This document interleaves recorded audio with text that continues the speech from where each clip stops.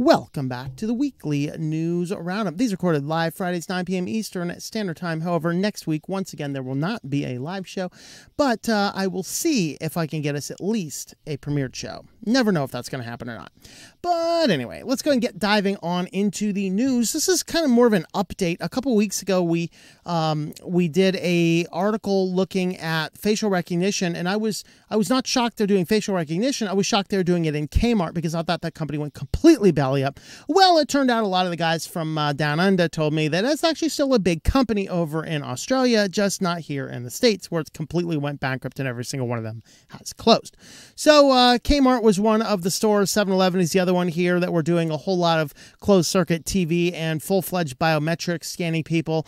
And after that article went out a few weeks ago, it turns out that the investigators started to poke around and say, does this actually violate the Privacy Acts that Australia happens to have? And they didn't get any solid conclusions one way or the other yet. It's still early in the investigation, but all of them have kind of said, no, we've stopped doing that all of a sudden. Meaning it probably was in violation of the law, and voluntarily withdrawing it would probably be a little bit better of an option.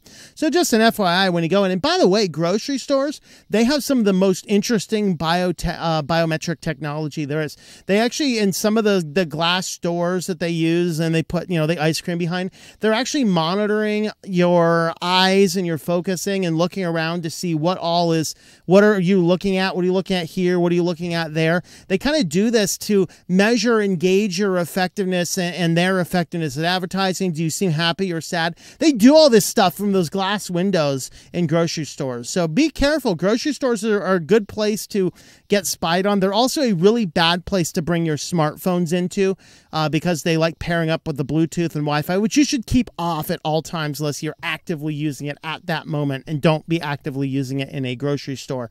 They track you and follow you all over the place.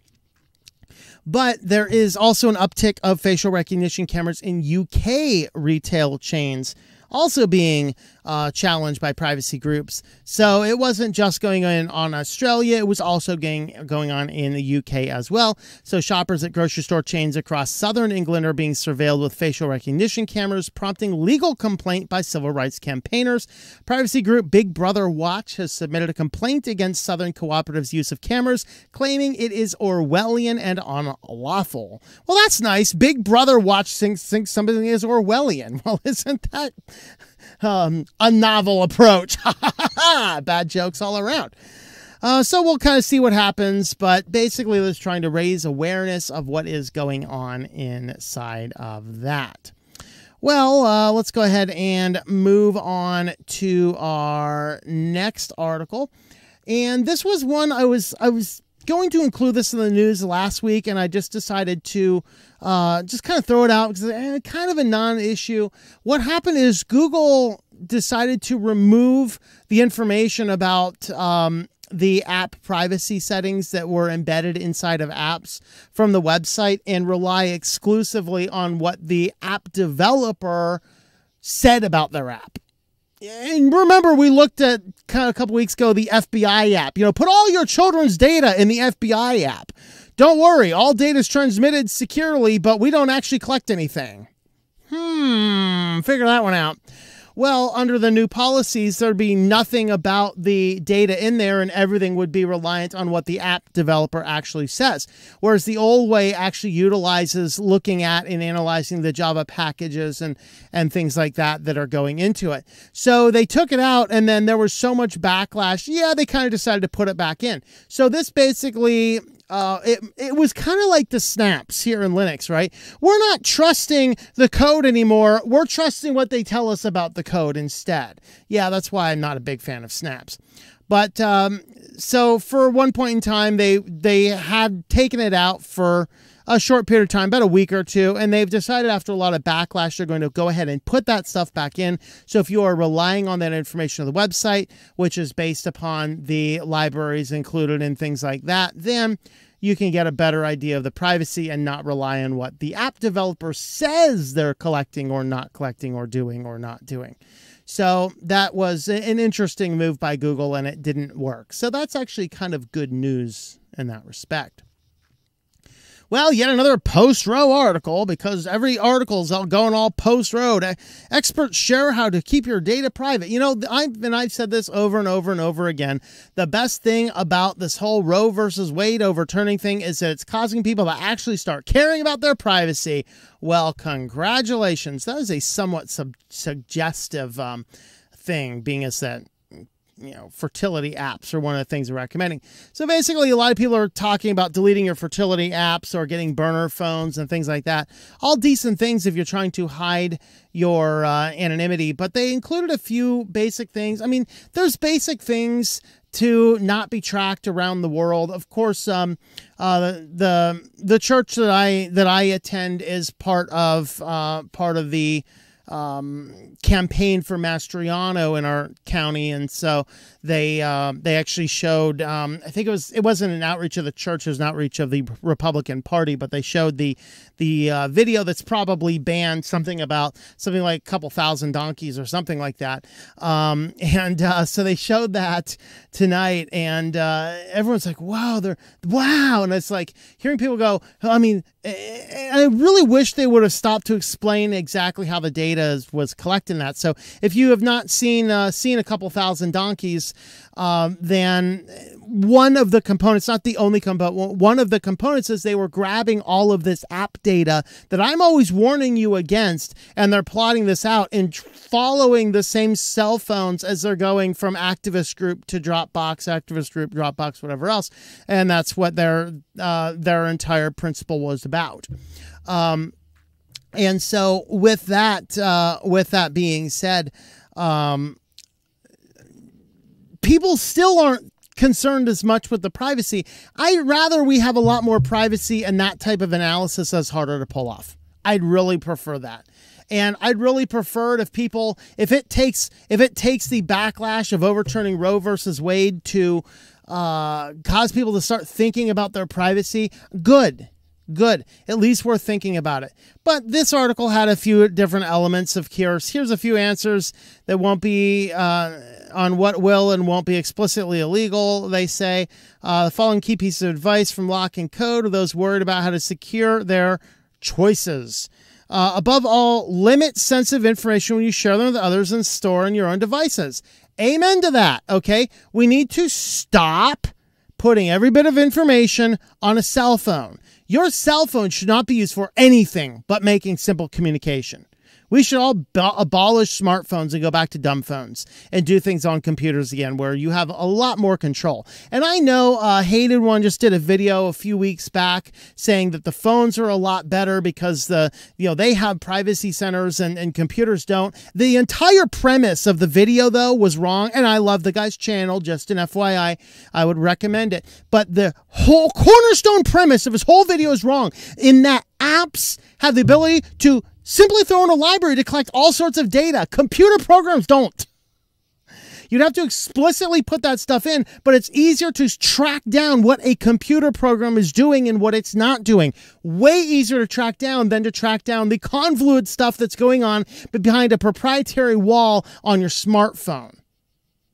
And so there's a lot more to be said about it. The computer is way more secure, well, way more private. I will say, I don't know which one's more secure, but way more private is the computer than is the phone if you're doing it right, because phones have apps and apps have easy access libraries. Okay, so don't put information on your devices. Practice extreme caution on social media and don't post about seeking or providing such services. How about get off of social media altogether? Better for your mental health that way. 3, use privacy-preserving search engine that won't record your history when looking up services. Amen to that. Switch to one of the better search engines that's not storing up your data. I unfortunately can't really point to a really good one. We got Brave, which has some dubious stuff in the background. We have DuckDuckGo, who actually whitelists Microsoft stocking. We have StartPage, which I think is pretty good. But would you guys allow people to use Tor? StartPage is like, let's be a privacy search engine. Hey, are you a robot? Tell us about yourself. Screw you. I'm not telling you about myself. You're supposed to be an anonymous search engine. Behave like it. At least DuckDuckGo works if you're on Tor. My Lord, start page. So I can't really point out a super good one, but hey, let's avoid Bing and Google and Yahoo. All right, let's start with that.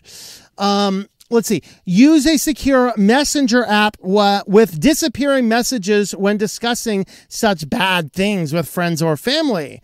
Yeah, just an FYI, I think they might be alluding to Snapchat. Yeah, nothing disappears. But using good solid end-to-end encryption, applications that have good solid end-to-end encryption, that might be a better thing. Or hey, here's a thought. Why don't you bring it up in person? Let's see, and read the resources on our services by, okay, well, there's EFF has some stuff on abortion services, I guess, if you're trying to be private. Of course, I would not recommend you kill babies inside of you. But that being said, we'll go ahead and move on because I was interested in the privacy stuff, not the political stuff in that article. And on to our final story. Don't look now, but Congress might actually pass a good privacy bill. I'll just note this is Wired. No, they're lying. It's not a good bill. It's a horrendously bad bill. It brings us something slightly better, but it misses some radical key components of the bill. So basically, there's is this the one with bullet points or not? Nah, this one's not. I thought I had an article. I thought this article had bullet points. All right. So basically, one of the things they're saying in the bill is you can only collect what's absolutely essential for the services. Unfortunately, one of the services they whitelisted is targeted ads, which basically undermines the entire purpose of the stupid thing. So no, it's not a good privacy bill. It's a bunch more nonsense, but at least it has a little bit things. They say they have 17 permitted purposes spelled out, authenticating users, which unfortunately can collect more information than it should. Like authenticating users, good. You just whitelisted them to have some creeper in a tent with a webcam look at both sides of your photo ID over a webcam or to authenticate that you're the right person to be taking the test for the tutoring services that were completely unsecuring. Preventing fraud, which basically is everything.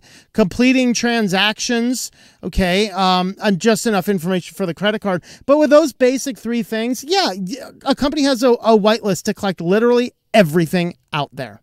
Literally everything out there, including targeted ads, which is a bunch of nonsense. So, yeah, they're basically, it gets closer. It has some limitations on storage and how it can be stored and stuff like that, but it's still woefully insignificant. It doesn't work, and no Wired. It's not even remotely close to an actually good privacy bill.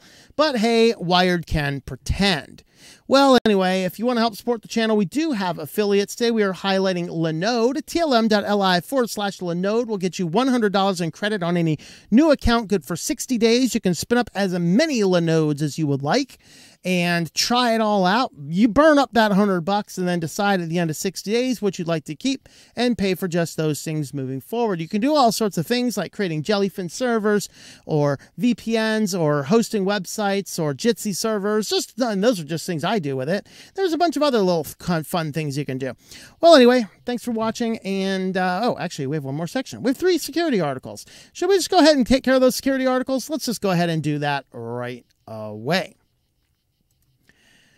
Just keeping it kind of brief, first of them are just a couple of patches and software to be aware of. Drupal, if you are managing a Drupal site, there is a big release which allowed pretty much a full takeover of your site.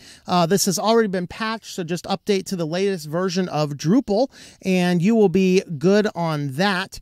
Basically, what happened is the way the CMSs will work is they'll have code scrubbers and things. Well, you could run up a certain code for some. Am I missing this up with another store? Yeah, I think I'm mixing up this store with another one. But basically, there was a way that you would import some data and it would scrub data out. Well, if you input a certain data in conjunction with an attempt at an SQL injection, which is done by running some code through a web script form, then you could actually take over the Drupal site.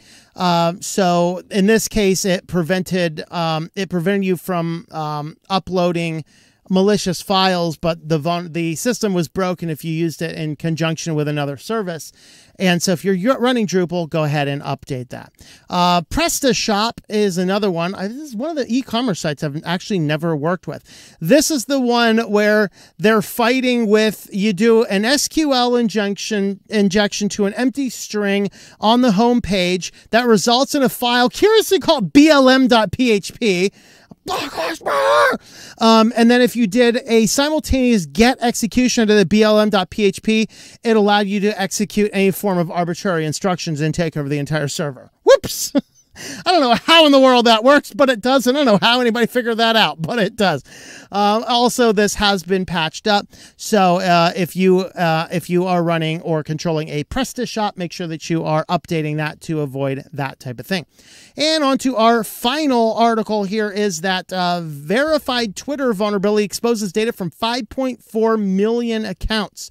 So yet another Twitter breach, dropping that stock price even lower in the event that they force the Musk man to buy the bird, in which case, you know, he might get away with paying a little bit less because they keep on having these breaches and hacks and all sorts of things.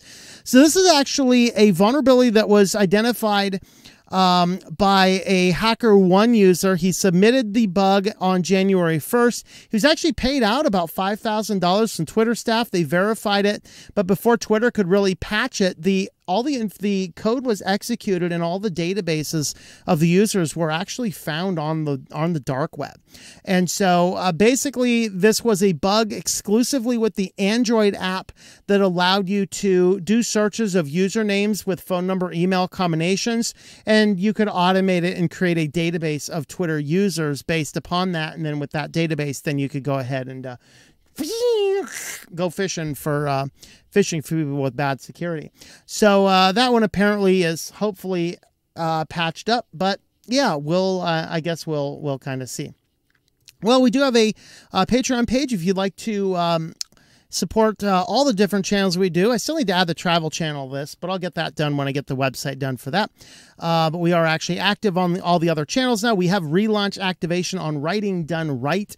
We have some Christian studies and Linux privacy technology. So you can head on over here to Patreon if you'd like. We did just update the Patreon list. So if your name is there and you don't want it to be, let me know. And if we have overlooked your name and it's not on the list, also let me know.